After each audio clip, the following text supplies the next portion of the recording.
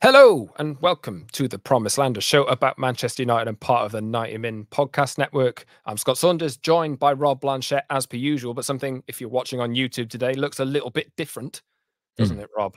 Yep. Your Are you talking first about my jacket or my hat or something? I think it might be your jacket, actually. That's not different. That's same old Rob for forever. That's what it is. But yeah, I can see the difference. Scott, in where you are, tell us a little bit about it. We have moved into a new studio at 90 Min Towers. There is a new studio space for the 90 Min YouTube channel, and this is a new podcast space for the podcast that we produce. This is the home for the Promised Land podcast, for Harry's Chronicles of a Gooner podcast, and anything else we might record as well. So fantastic. I hope you like it. This is the first real run through that we've had with this. If you're listening on Apple or Spotify, please get over to YouTube and have a look at just how good this looks. Hopefully it sounds okay as well. But Scott and Rob back again after Manchester United draw with Liverpool at Old Trafford. Rob was there. It was the craziest game I've seen since Thursday, I think. Yeah, it's the craziest Man United have played since every game this season. Pretty much.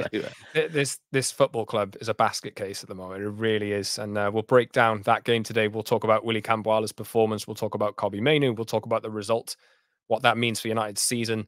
Casemiro's done some talking as well, so we'll break that down as well. And I'm having to just get used to the fact that I'm looking down a different camera lens to where I'm looking at Rob. So if I'm not looking down the camera lens at you, if you're watching on YouTube, sorry, I'm looking at Rob because he's on my screen, which is in front of me. But guys, this is the Promised Land podcast. As we say, please subscribe if you haven't subscribed already on Apple and Spotify for the audio. On YouTube as well, you can find us the Promised Land and Manchester United podcast. Please join the channel, leave a comment for us, let us know how the new studio looks on our end. And let us know your thoughts on the Liverpool game. I don't think United have another game now till next weekend, is it? They're out of Europe. They're out of... Yes, it is. Bournemouth away. Bournemouth away. Oh, that's a tricky one, isn't it? Aren't they all? Yeah, they're always tricky. But yes, please subscribe on all your major podcast platforms and on YouTube as well. Leave a comment, subscribe, etc., and hit the notification bell so you never miss a show. And follow us on social media at @_Scott Saunders, @_Rob_B, and at TBLMUFC for all of the Promised Land podcasts on video. Right, you were there at Old Trafford, Rob. That must have been a hell of an experience, I got to say, because the first half, Man United were absolutely annihilated by Liverpool to the point where they didn't have a shot on goal, I want to say, in the first half, whereas Liverpool should have been far and away clear. They should have wrapped the game up. And then, obviously, Man United being... Well, they had a helping hand, didn't they, from Kwanzaa and Bruno Fernandes with one of the most miraculous goals I think we've seen in a good few years at Old Trafford. But they turned it around as well. Kobbie Mainoo came in and scored an absolute screamer, echoes of Federico Makeda's goal against Aston Villa. But obviously United couldn't hold on. So classic United, it really was. Questionable penalty. I think I saw you do a tweet last night, which... suggested you didn't think it was a penalty. But Rob, tell us about your experience on the day. Well, it was very Manchester United, as you said. And, from my seat at Old Trafford, where I'm there year after year, it feels like the same game on repeat, whoever you're playing. It's just the way it goes, doesn't it? So you saw, I think with this football match, is that pretty very, very early on in the game, it felt like United were going to have to do something special in this match, be moments FC like we've said that they are in the past. And that's kind of how it all panned out, really. And, if you're a Liverpool fan or if you're Jurgen Klopp, you're probably not happy with a 2-2 draw because you had the opportunities to do it. And United gave you those opportunities in mass, isn't it? So one thing it is, Scott, is that, I'm sure Man United have become this season the neutral's favourite football club because it's just chaos. It's wild. And I think now we've got almost preconditioned to it. So it's like, I'm expecting this at Old Trafford. I'm not expecting United to be like, in control of their own faculties. I'm expecting this style of football. So I don't think it's going to change for the rest of the season at all. But I think United, in the bits that they had, Scott, they did okay. It's just that they still just give so much away of a normal football match in terms of tactics and their spacing. And you got away with it. It's the way maybe to put it 2-2. I think I was happy with that. And at half time, I'd have taken 2-2 every day of the week. No doubt about it. nothing in terms of the advancement of Manchester United, but it was a very, very entertaining game of football.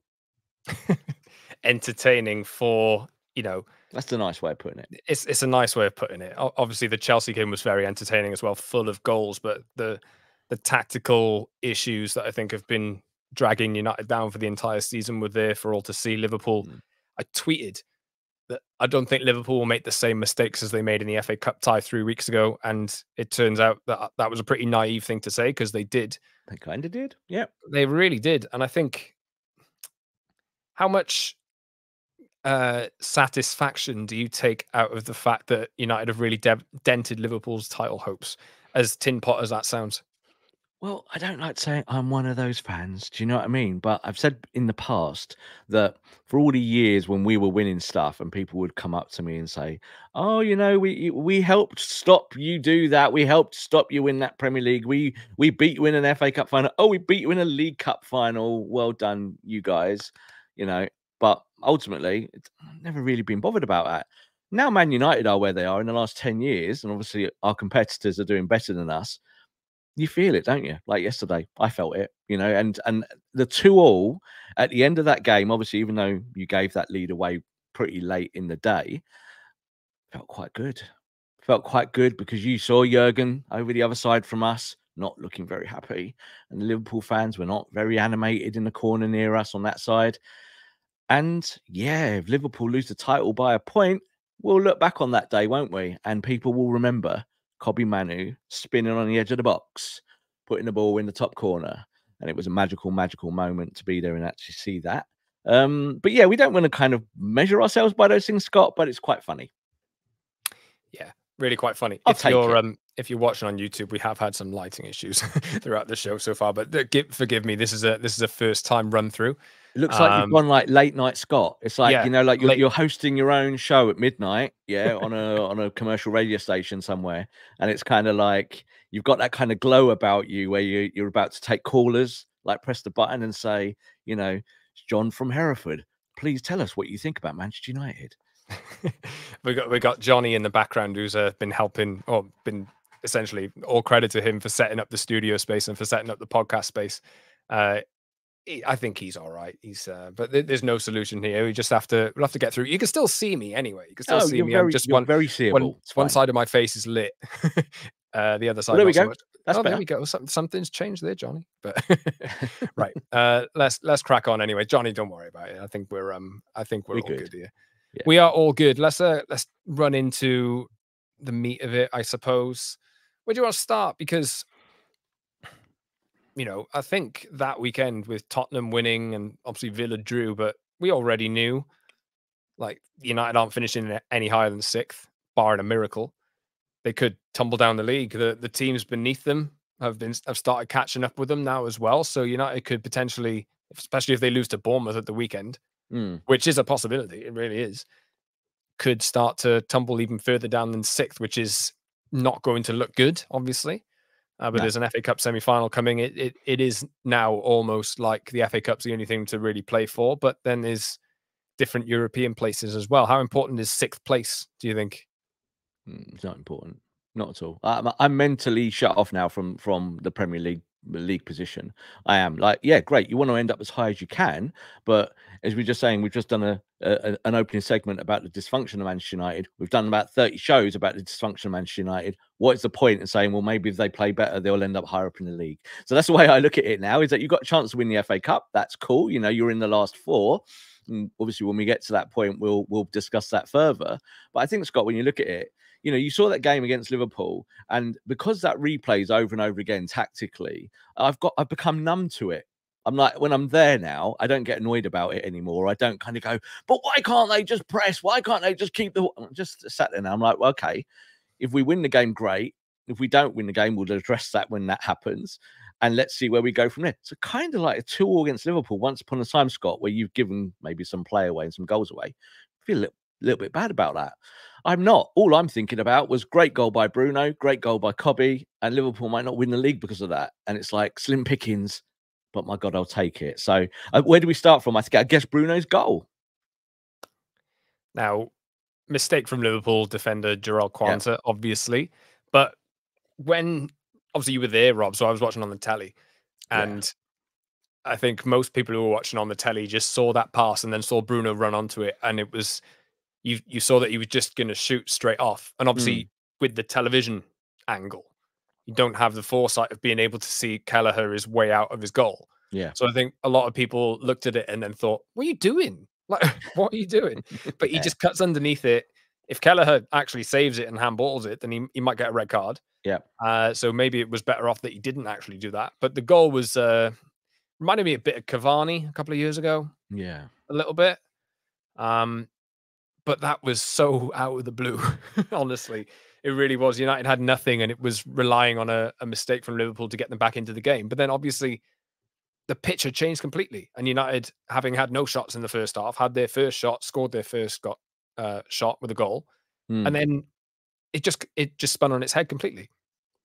Yeah, it was a crazy moment. Like, my seat at Old Trafford is just to one side of the halfway line towards the Stretford end, and it was almost directly in line with how he gave the pass away. And it's a strange pass. Obviously, cut it inside to nobody. There was no one there.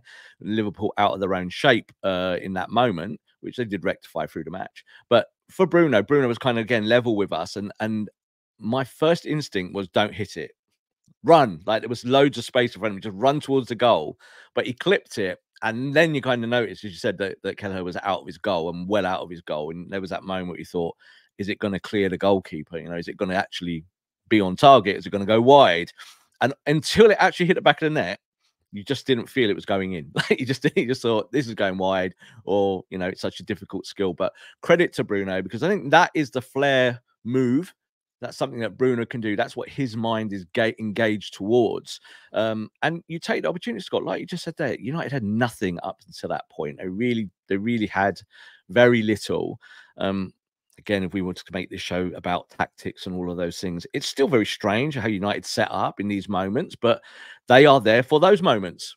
That's it. One big moment. Can you take your opportunity? And yesterday, United had two really great moments and took those opportunity. And you nearly won the game. Like, you know, I said, we'll talk a little bit about the penalty afterwards.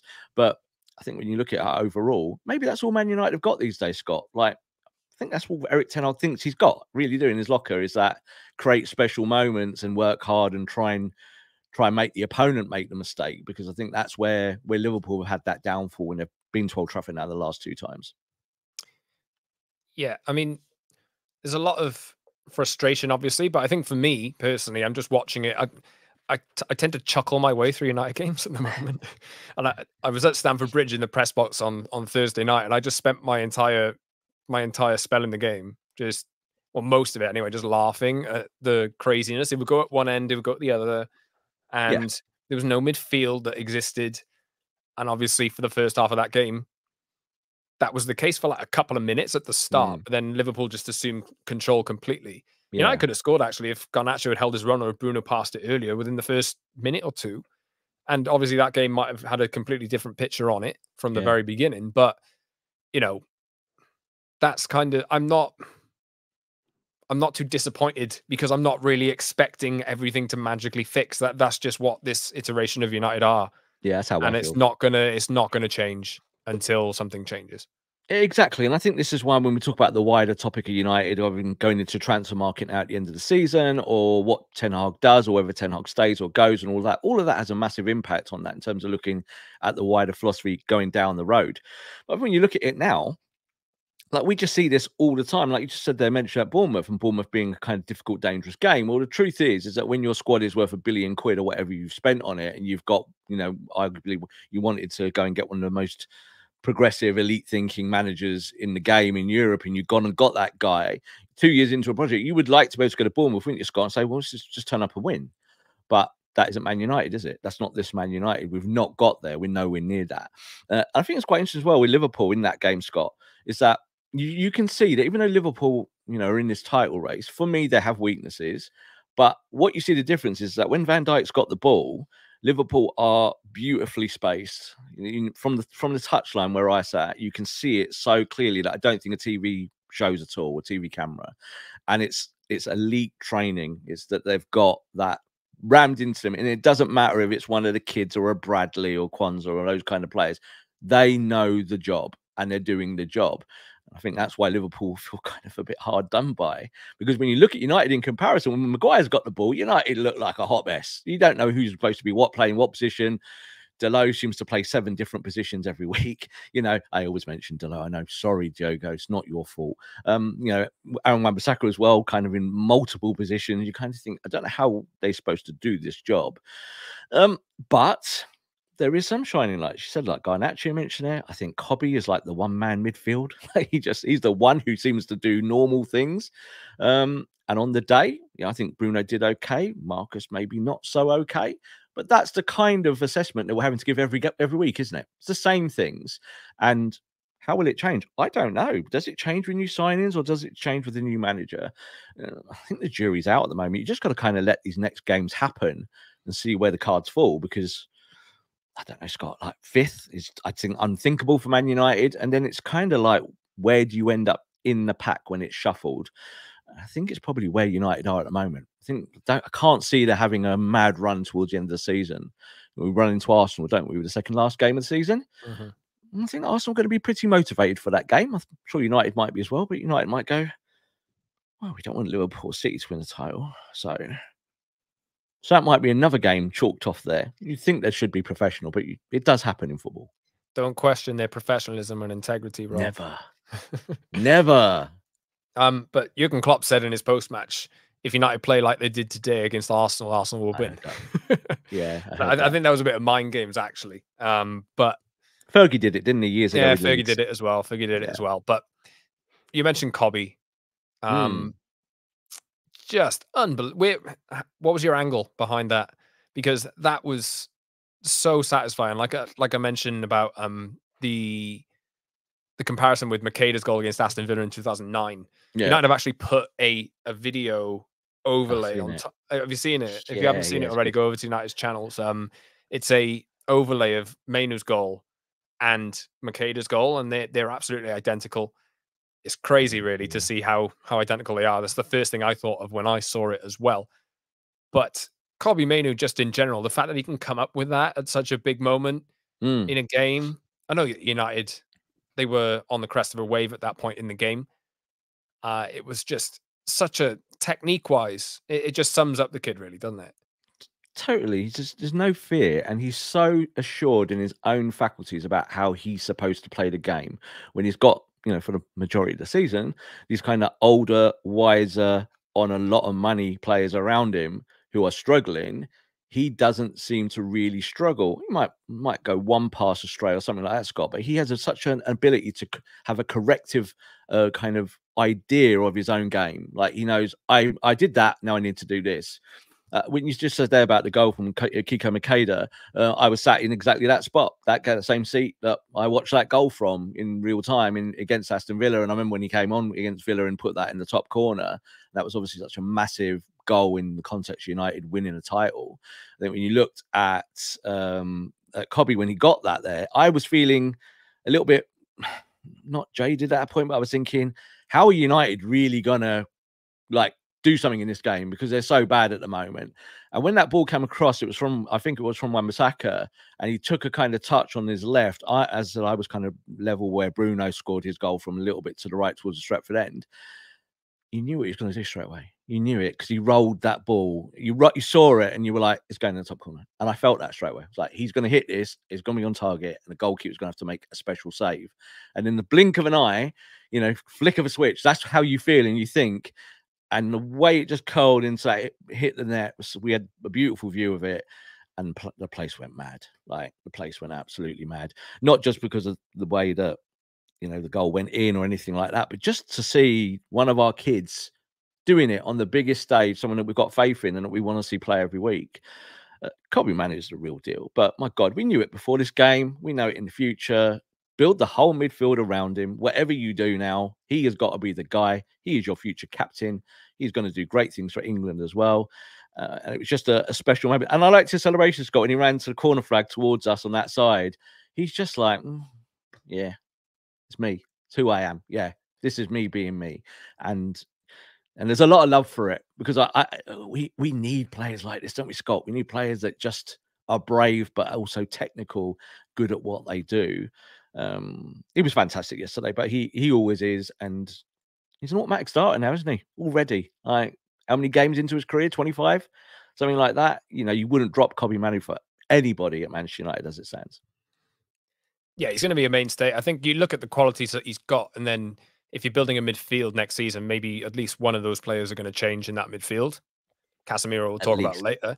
yeah, Depends who the manager is, obviously, but yeah, maybe obviously the question's been there about Bruno and his capability in the 8 or in the 10. yeah. What happens there? Obviously, he's the captain, so you know that will be a much more surprising one than say Casemiro leaving the club or being replaced. But you see what Mainoo's got. He can play in the 6, can play the 8, can score goals like he scored against Wolves, like he scored against Liverpool. Hmm. You got to buy players with qualities that will supplement what Kobbie can do. Yeah. And like you say, Rob, I think future captain is I think is nailed on. It really is.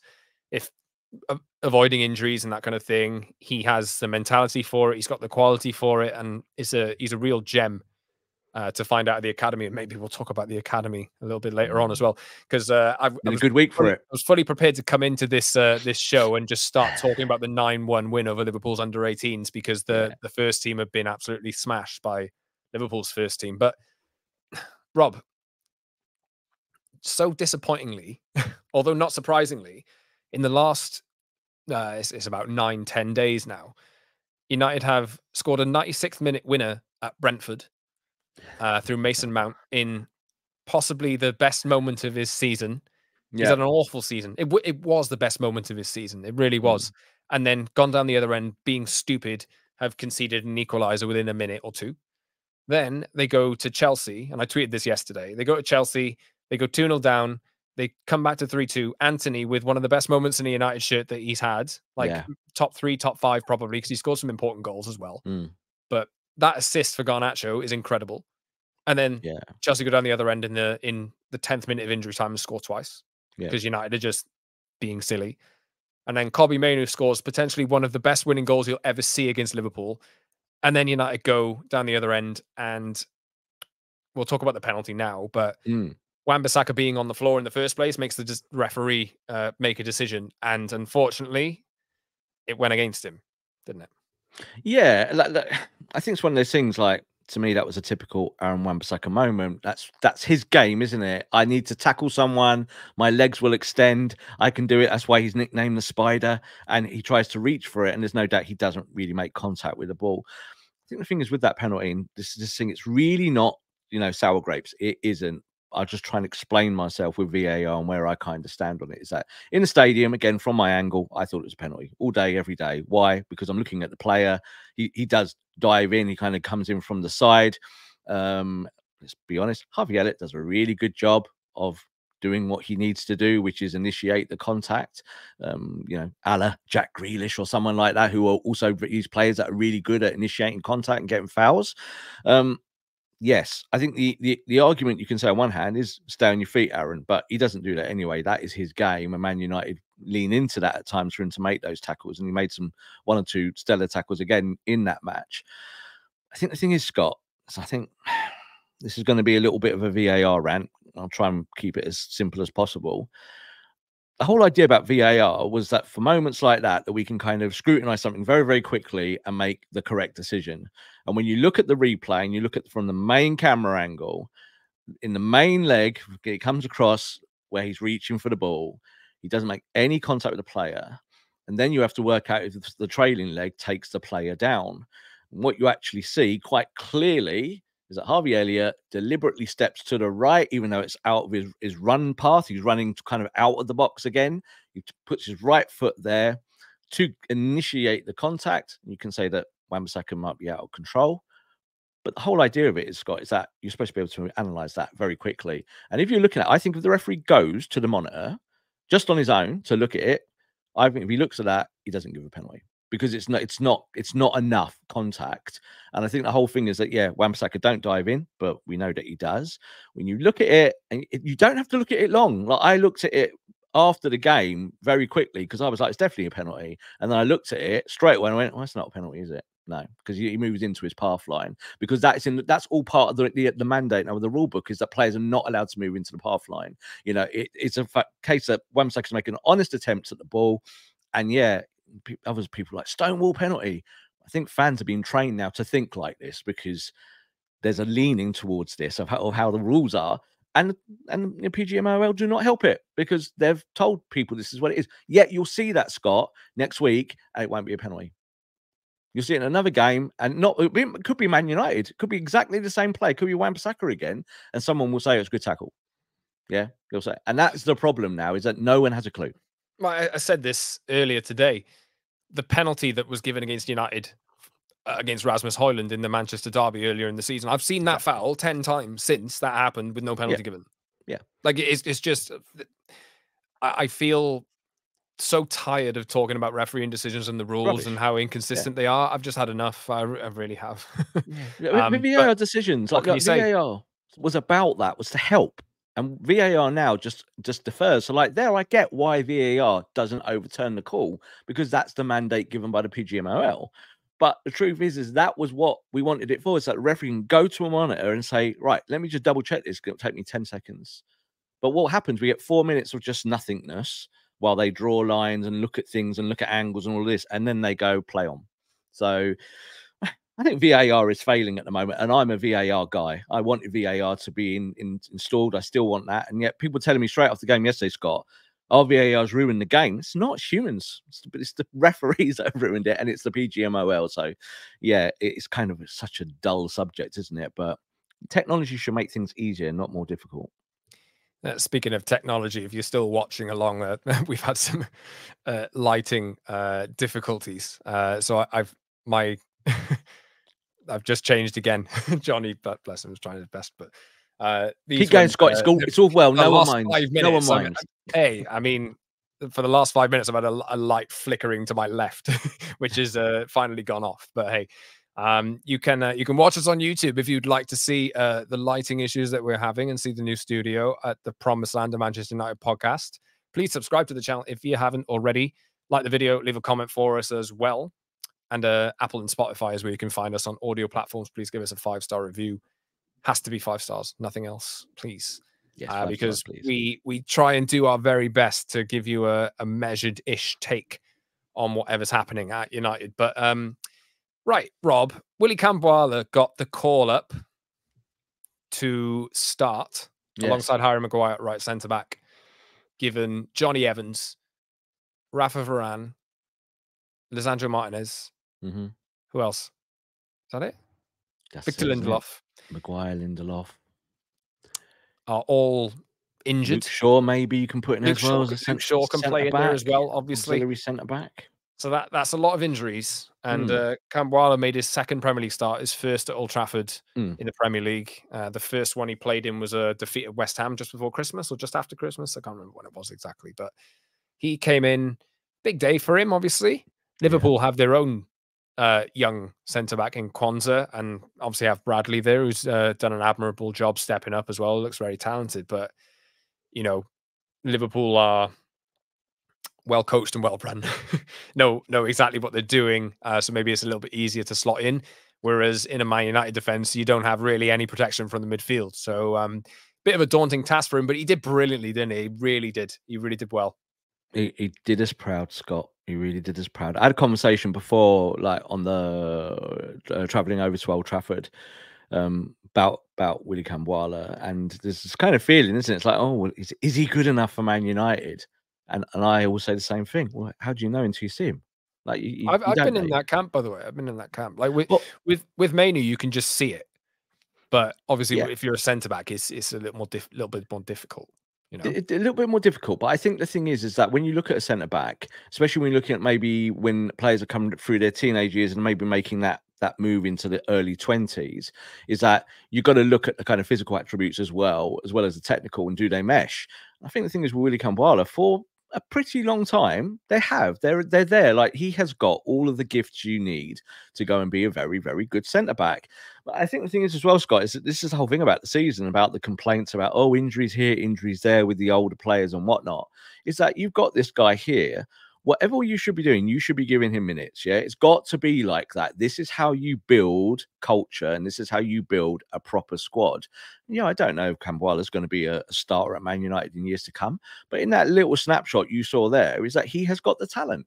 He's got the talent. There was that moment there as well, Scott, when he gave the ball away kind of on the right wing area, and Liverpool kind of streamed towards the box, and he chased back like a lion, absolutely going back to his own goal, and he made a tackle right near the edge of the 6-yard box. And I don't know if you saw it when he got up and he went absolutely mad in front of the Stretford end, absolutely mad, hands in the air like he'd scored a goal. And the reaction in the stadium again was beautiful, because everyone knew what he was feeling, and we felt it, and we all did it together. We all screamed like we'd scored a goal, and that's just from this young lad who's taking his opportunity and fighting for the badge. So I'm all about that. That's what I want to see more of. I'm not bothered if Varane's fit or not fit, or someone's doing this or the other, or Lindelof wants to play or not. Play the kids. Play the kids, because they're going to give you upside in years to come. And yeah, then go in the transfer market and you find ways to balance those things in his come. We know with Ten Hag, Scott, it's like he's not really like that, is he? Like, he's a very conservative coach. And I think he would literally, if he had any hair, be pulling it out, thinking it had to start Camboila against Liverpool. And you saw he was quite often up against Salah or in that side or in that channel. And he did great, because he's got it. He's got what you need. Very Tuanzebe-like. So we know that with Axel Tuanzebe, it didn't work for him at Man United, and we know the reasons for that. Camboila's also had injuries. But I think while you're in this kind of run now to the end of the season, Scott, just go with it. Have some faith. Put these kids in, use them if you've got them there on the bench, and push on. Like to see maybe Harry Amas get a game before the end of the season. He was there on the bench, very young, obviously, very green. What are we waiting for? So we can come fourth, sorry, not fourth, like fifth, sixth, or seventh. That's why I'm not thinking about the league table. I'm thinking more about the squad development and the team development, because that's still really, really important. I mean, it remains to be seen if Camboila will be a mainstay in the United squad over the years to come, like we can see with Garnacho and with Mainu. But you know, just to see him get essentially thrown in at the deep end because United had no other choice, and to see him, you know, really swim. And you know, you mentioned the moment where he kind of jumped up and give it a big fist pump. He was quite composed though at the same time. You know, and he had that nice balance of you know, feeling the emotion of the occasion, but also you know, displaying qualities that you'd want to see in a centre back, because we've seen many Man United centre backs over the last few years just really not have that kind of you know, composure or drive or. Well, they've got hands behind the back, Scott, in the box. Yeah. Like, look, I'm doing the impression now. I hate it. I see it all the time. And I'm like, what are you doing? Like, like close the ball down instead, rather than just like, I'm going to stand still and be a statue. But I think the thing as well with Camboila, just to kind of put a cap on that, is that you see this. That's the biggest day of his life. His debut against Liverpool. And you see people's faculties in that moment. You see what they really are, because he could have withered completely. And we've seen plenty of players do that in the past. Remember the Patrice Evra's debut against Man City? Yeah, the first 45 minutes he got pulled and he withered, and he's talked about that in past. I mean, he became a great footballer later on down the line. But I think with Camboila, I think he's got it already. You just need to keep developing it, and that means minutes. You have to play him. He deserves minutes. And while you've got these injuries, why complain about it? Like, just get him on a pitch, put him in a shirt, and tell him to go do the job, and give him the elite training that he needs to become better. You say elite training, Eric. You also called him a conservative coach earlier. I just wanted to pull you up on that. He's quite cavalier in his the tactics that he's showing at the moment. Conservative in the sense of range. So I think he gets an idea, and he's just like, that's what I'm doing. There isn't another idea. It's like, this is how I'm going to play football. It's funny because that's the whole idea, is that the thing about United being cavalier, that's kind of all they are. They don't really not anything else, are they? They're not technical at all. They still can't keep a football. They still don't know how to kill games. They still don't know we can go on forever, couldn't we, with that? That's what I mean by that. And he seems to do it. Look, what do we get towards the end of the game, Scott?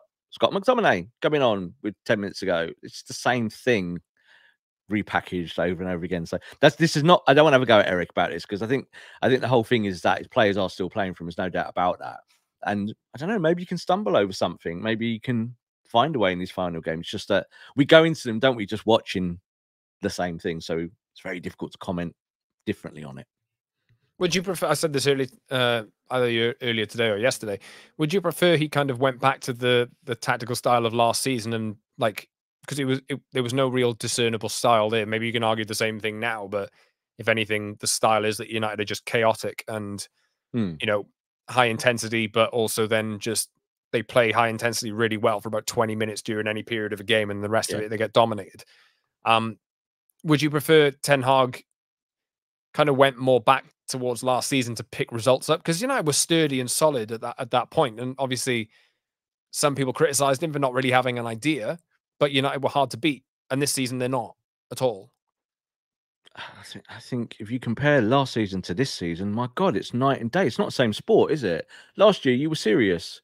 You had serious tactics. You knew what you were doing. You developed something, and you found a way through the hub of Casemiro and Ericsson. You found a way to look after games. And Man United went, what, 28 games with Casemiro, Ericsson, and Bruno as your midfield three, playing a 4-1-5, and it worked because you climbed the table and you went from looking like you were failing to something better. This year, Scott, has been exactly the opposite, just completely the opposite of that. Is that you had an idea, you didn't develop it, you got some injuries, it got worse, it still keeps getting worse, it's still getting worse, it's still getting worse. I think we're going to end the season in a kind of such a bad place when it comes to the tactical elements of Manchester United. Is that being this chaotic is not sustainable. It will get you sacked. Just as simple as that. And I think that's the whole thing with it, Scott, is that I'd absolutely prefer last season, 100%. Like, can we go back now?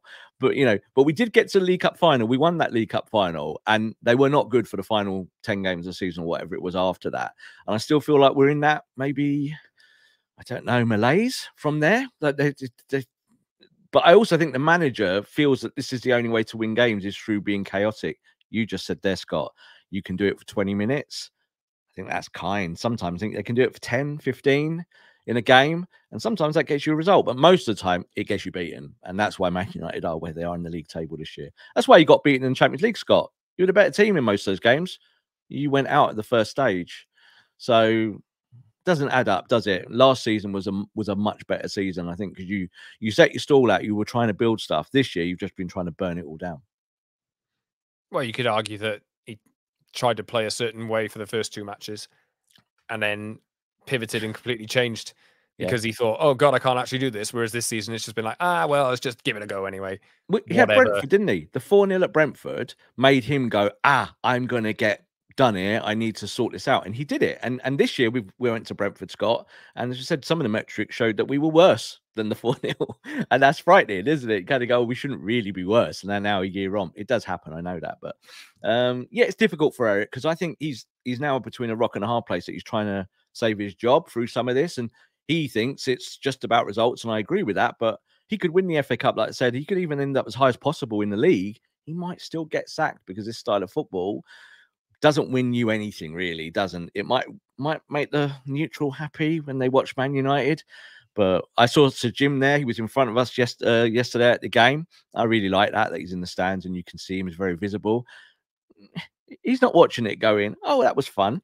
He's watching it going, how can we make this better? How can we make sure that Man United play proper football? Because we haven't done it for a while, Scott. I can't remember the last game where I felt that we just managed a game and won it convincingly and all of that. Can you give me a time when that happened? I can't think of it at all this season. That's all. Can you? Crystal Palace in the League Cup, which we looked at and then thought, oh God, that might actually. I think it's clicked now With rotation. What's that? With rotation, with like six players rotated, and it was when Bruno was on the bench and Marcus was on the bench, and United were really good, weren't they? You're right. That's the last time I can kind of remember where we put it together, and it felt nice. Like it was like, this is good tactics, but United haven't really tried to do that ever since. Right, a couple more topics left of today's show. United's first team are God knows what they are. But the under-18s, right? They've provided some real quality into the first team over the past couple of years. Won the Youth Cup a couple of years ago now, was it? Yeah. And this season, they are ahead at the top of their league. And at the weekend, beat Liverpool 9-1. The under-18s beat Liverpool 9-1. And there's some good quality in there. There's a lot of hope, I suppose. That as bad as it looks at the top level at sometimes, that maybe at academy level they're starting to get things right, and that we've already seen 2-3 players come from the academy into the first team. So maybe the pathway has been opened for more to come through. Harry Amass, you mentioned earlier on, was in the squad as well. Well, sometimes young players have got to almost break into the team, force their way in, and the way you do that is through the youth level football and making sure that when you're in the kind of under 19s and stuff that you're really putting in strong, solid performances. You can make that step up to train with the first team. Which is Harry Amass is a good example. Do you know what it is, Scott? Like going to the game again, going to the Liverpool match. That was all I had in my head, was that you've just beaten Liverpool's academy 9-1 on their own patch, by the way, in Merseyside. You know, you've done that away from home. You've been riding high all season, you know, kind of favourites to win the league at that level, which is a big jump for United. I said only 2 or 3 years ago, and they said you won the Youth Cup, but wasn't really good setup, being honest. Behind that, like 2 years before that, United were pretty bad. So you've built something over a 4 or 5 year period. So there's almost like a blueprint there already existing about how you apply it to the first team to build something over 3 or 4 or 5 years. Now, a lot of these young lads, Scott, these guys are your future. And going to the Liverpool game, I was thinking, you've won 9-1. You've almost got to be like bulletproof to this scenario. It's like Liverpool are after a title and we're not. But down the road, we'll see you again. Don't worry. We've got these lads now in the locker. Somewhere down the line, we will see you again, yeah? And we will be a different team. And that's how I felt. And I was like, we lose, fine. Might have a different manager next year. That's okay. Ten Hag might remain. That's all right as well. But these lads have got it, and they're going to give it. And it also reminded me of another thing where I spoke to a coach who's working youth football, and this is a while ago, and he was around when the class of '92 broke through, and I think he was it Preston or somewhere, and he said these lads turned up and we heard about them, you know, the likes of Scholes and Butt and Beckham and all of this. He said, and it wasn't until they were on the pitch and they beat us 11-0 we understood what it was. He was like, because you hear about kids all the time. Well, going to Liverpool and winning 9-1 is significant, because you're making a point, making a statement. It's like, we're better than you, and we're going to hammer you, and we're going to embarrass you. And that's what good teams do. So we've got that to come, Scott. That's the way I look at it. And that's why I still feel very buoyant about the future, because I think if the transfer policy can be corrected by Ineos, you've got these young lads who are kind of on the cusp, you know, like they're still young. You shouldn't have expectations, but I think we can expect, Scott, they make the breakthrough. Look at Manu. Like, it was only 6 months ago, most Man United fans still didn't really know who he was. Most, you know, now everyone knows who he is. It can happen like that in youth football. Garnacho is exactly the same. Won us the Youth Cup. People are like, he's not ready to start. Yes, he is. He's ready to start, and this year he has started loads of games. There's plenty of these young lads in the academy here who've just got elite talent, Scott. They are better than what we've got on 250 grand a week. That's the truth. So get rid of the high earners, bring the kids in. And if you lose with kids, at least you're moving forward towards something better. Don't want to brag, but we told you about that.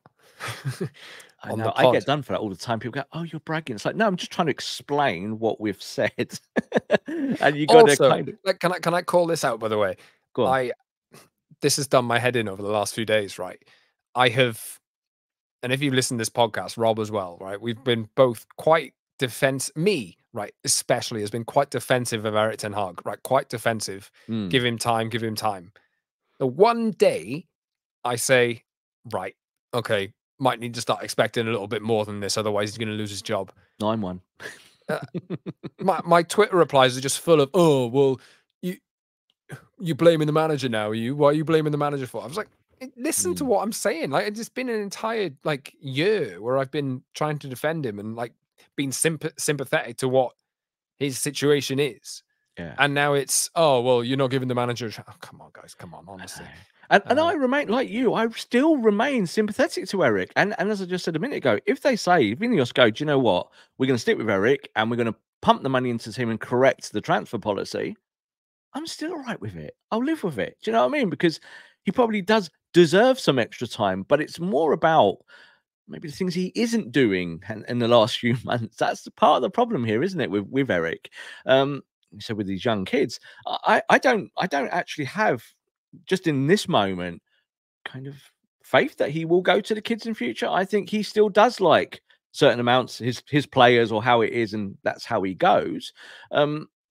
Maybe we do need a coach that actually looks towards youth a little bit more. Like, I'm not talking about Graham Potter, but I'm talking about someone like that who is more of a tracksuit manager and does those kind of things. Now, Eric was supposed to be that. That's what we wanted him for. And I think he's almost been forced to play Cobby. Like, I think Cobby's made him play him. And maybe now you will see it with Willie. Maybe Willie's the guy who's going to come in and force his way in. But I think with Eric, we've supported him all the way, Scott, and I'm not having it. Like, people are having a go at us, but I think that's also just Twitter. Like, people telling me, you don't know the rules, you don't know anything about football, you don't know it, and it's fine, because that's your right to just say all of that, and that's all good.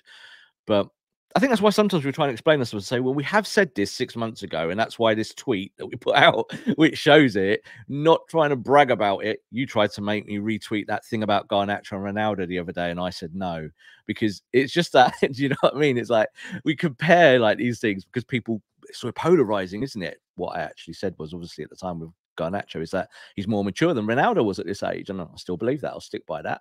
I think Garnacho might be a player of the year, Scott. I don't know about what you think about that. So these young players, Scott, I think are giving us good value this year, and I think we've got more to come. That feels good to me. Final section of the show today, Rob, you've provided some quotes from Casemiro, who has said in the aftermath of that game to ESPN Brazil. This is what I'll quote. It's difficult. This is the point that bothers me most about not fighting for titles, being 20 points behind first place. Sometimes I can't even sleep to try to think about doing something different. It's reality. There's no point in thinking about title or Champions League places. We need to think about today's games. We need to think about the day-to-day. We had the opportunity to score 9 points in the last few games, and we scored 2. We were upset. We had to think game by game and focus on the next match against Bournemouth. You provided that quote. Why? What did you take out of it? Because I think Casemiro is an interesting case. Like, I think we can, again, kind of drill into the numbers or just look at the eye test on the player. And I think we can sometimes get carried away in the fact that, you know, because he can't run around and doesn't have maybe the athleticism of what we've said in the past, that it doesn't hurt. Casemiro is hurting just like all of them. And this is why I give players credit for that, because there might be some players who want big money and just go, oh, well. Maybe Casemiro has thought that in some weeks, but I do think that these guys look at it and the dysfunction that's run through the team this year, that they don't like it. And I said it actually at the stadium yesterday when I was having a chat with someone about a similar scenario around tactics and about the team, is that I get the feeling about the players quite often that things that have been instructed to do, they just don't really like it half the time. Like playing mad transition football, I think most of them are like, hang on, this is not the way we're supposed to play football. Like Casemiro must be thinking, hang on a second, I've played as a 6 in the pivot for years, and my job has been just to give the ball to someone, and then you build and you build play up, and that's that. So I think that quote was quite interesting, because I don't think Casemiro will be there next year at the football club. I do think that Casemiro is finished as a kind of Premier League entity almost as quick as it began.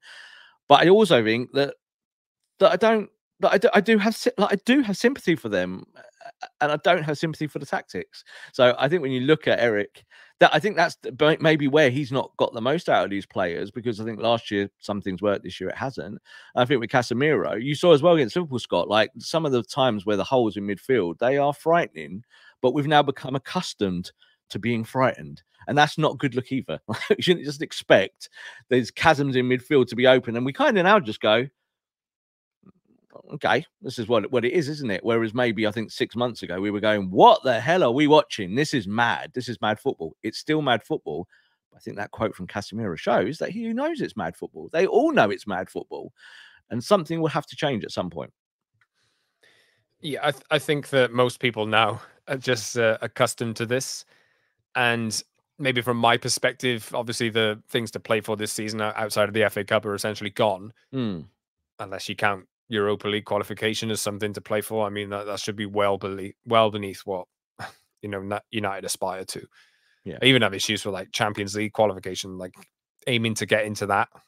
You know, you come from United who won 13 Premier League titles. The aspirations, it's a bare minimum. Yeah, it's a bare minimum, exactly. But I think you can see change that is on the horizon, maybe with obviously the new people coming in upstairs. Yeah. Sir Jim and Brailsford and all of the people that they will employ, Ashworth, Wilcox, etc., etc. Barada's coming in as well. You know, this will take time. Obviously, now would have been ideal if we were going into a new season next year and a new era, essentially, as or in a better position than United are. But I think for me is I'm just looking at the long game in a sense, and the decisions need to be made, but getting lost and carried away in the emotion of, and maybe it's not a nice way to look at football, maybe, but like that's just where United are for me at this moment. It's I know what I'm going to get, and there's no point getting stressed out about it. That's why I laugh at it most of the time.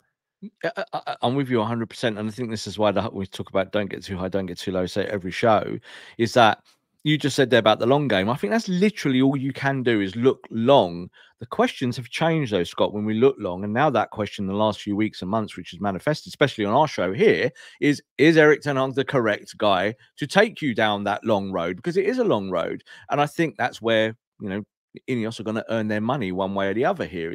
I had 2-3 people say to me yesterday at Old Trafford, talked about Ineos, and they were like, what have they done? What have Ineos done so far? And it's like, quite a lot. Like, I know, like, it doesn't feel like it because we're watching this dross on a football pitch and we've watched it all season long. I actually think that I don't think they're stupid. I think they actually look at it and kind of go, no, we need to find tangible change that we can measure stuff by, because that's what United don't have at the moment. You can't really measure performances by any real things. You've got no barometer. So that's where we are with Erik, and I think that's where the football club is. Again, so in that same conversation, someone said to me, oh, but it's just no good coaches out there. And I'm like, there's always good coaches. There's always someone out there that maybe we don't talk about, but there's always someone out there that maybe could take your project from here to there. When Arsenal went and got Arteta, Scott, he certainly wasn't the top name on people's lips at that time, because he was the guy that, picked the bottles up for Guardiola at City.